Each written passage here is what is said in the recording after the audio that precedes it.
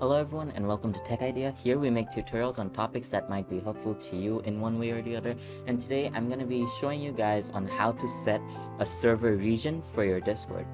So for example, sometimes you might have international friends and when that happens, so the normal thing about Discord is whenever I join a server, it's going to connect me to the closest, whenever I join a voice channel, it's going to connect me to the closest server. So right now, as you can see, my ping is 39. That's pretty low. That means I'm probably connected to a server in India.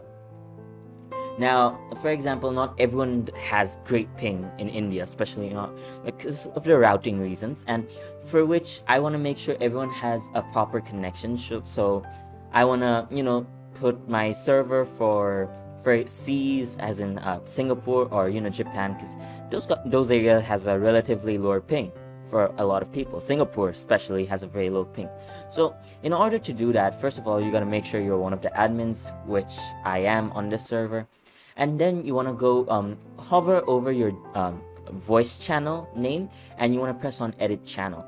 Once you press on edit channel, over here you can obviously do a lot of changing. You can change your bitrate and all that, but you don't, it really depends on if you want to mess around with those settings or not.